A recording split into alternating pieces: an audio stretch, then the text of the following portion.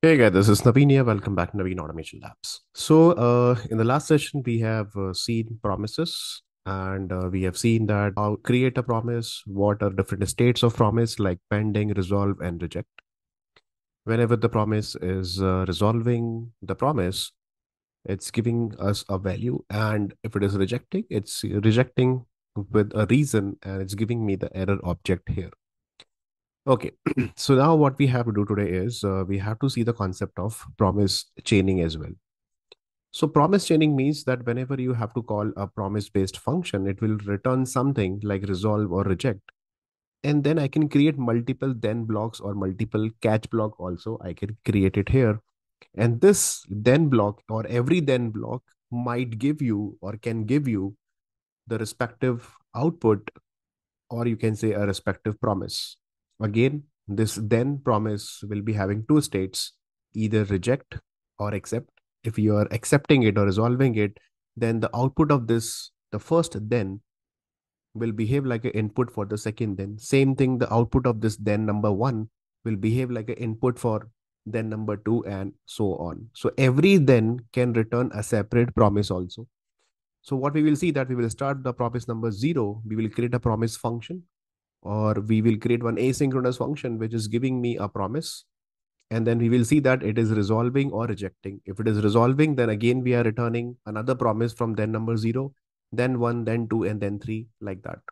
So let's see how to do this. So I'll give you one very simple example and very nice example so that you will understand better. So I have created one, let's see, chain.js, a file that is already created, and then I'm going to create a function here. For example, let's see, let's write a function here, and the function name is I'm writing, let's see, get even number. Simple. We know that how to get an even number. Even number means a number which is totally divisible by 2. Okay. So get even number is a function that I'm creating, and I'm saying that you have to give me the value, and let's see, you have to give me the delay time also, so that we can use this particular delay time in the set timeout function that we are going to use for the asynchronous operation. So I'll do one thing here that I simply say, okay, fine, I really want to return a promise. So this function get even number will return a promise. So we already seen that we have to create the object of promise class. So let's create a promise. And this promise class is saying that I have to accept variables here, the two function parameters we have to create it here. That is, let's see, one is the resolve. And if the promise is resolved, we will call this callback function resolve. Otherwise, we will call the reject over here like that. And then I'm going to supply it here like this, right? Then I'm going to create one set timeout. This will behave like a asynchronous operation function for me. And then I'm saying, okay, let's create another callback. And then here I'm writing with if whatever the value that you are giving to me this particular function, let's see if I'm giving 5 or 3 or 2 or whatever, if this particular value is modulus 2, which is totally divisible by 2, it means the remainder is coming as a 0, then in that case what exactly you want, then in that case I really want to call my resolve function, right? And then I'm going to return this particular value, right? If you missed the last session, what do you mean by promise, how to create the syntax, and how to write the code with the promise and everything, please watch it. And then now we are using the exactly similar kind of code, returning a new promise here. And then if the promise is justified, if the condition is justified or a boolean is equal to true in that case, then I'm resolving this particular promise here. If it is not divisible by 2, then in that case I'm going to call the reject here. So how to call a reject? I'm going to supply what? I'm going to supply a error object here or error message here along with this message, some string message that value is not even number. Okay, something like this. Let's see, I'm supplying it here. Perfect. And whatever the delay time that if you really want to use it here, that delay time that we can use it with the set timeout. So in the set timeout that I'm going to write that this is the delay that the user will pass the delay to us here. Okay, and then I'm putting these semicolons, and this promise function is ready. Such a simple function that I have created here. If completely divisible by 2, okay, call resolve, otherwise call reject.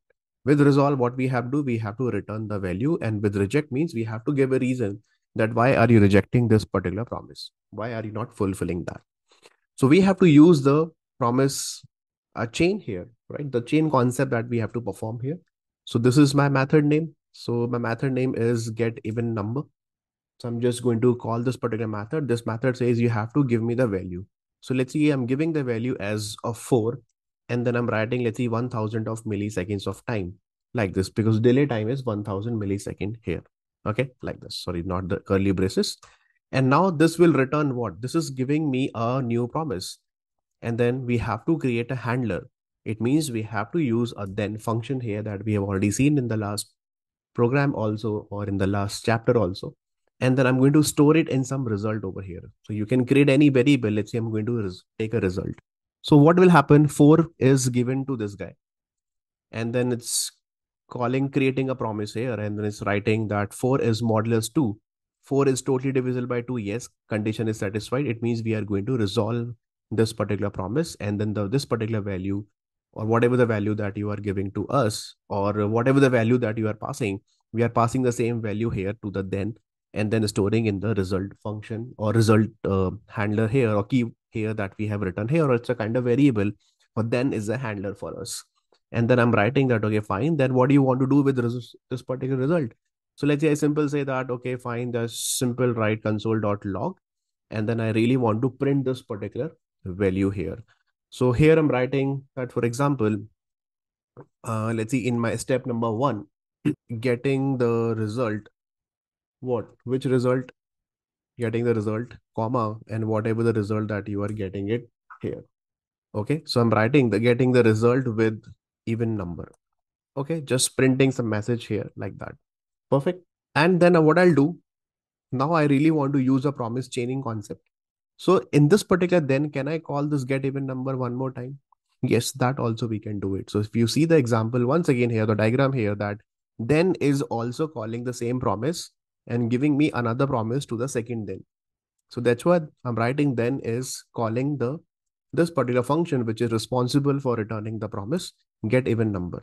And now in get even number, this time I'm calling this guy, and I'm also writing here that, okay, I want to return. So you have to write a return keyword, get even number. And this time, let's see, for example, I'm passing 3 comma, and then I'm writing, let's see, up to 2000 milliseconds. So what will happen in that case? I'm just simple returning it. So then function or then handler is returning another promise by calling this particular function. So now I can use this particular dot then once again here. So what will happen? Whatever the output is coming from the first then block, it will behave like an input for the second then block. So again, in the then block, I'm writing create another result variable. And what exactly this result value, the result value which is coming from this particular function that you are calling, that is the output or return of the first then. So in that case, I'm writing then and the result is what? So in that case, obviously that the 3, we are passing 3 modulus 2 equal to 0. No. Then in that case, it will return the reject. It means it is going to call the reject, or it's going to reject the promise with this particular error. So in that case, again, I'm saying that, let's see, I'm printing the same message here, but here I'm saying step number 2. But if you are passing, for example, especially in this particular program, if you see this carefully, that here, this function is getting called with 3, it will reject. So it will not come inside the then. So then I can write another catch here like this. And then if the promise is rejected, then the error is coming inside the catch block directly. And then let's say I'm storing inside some error here, a variable here. And then I can print anything here. Like, let's see, for example, that this is my console dot, let's see, error that I can print it here instead of log.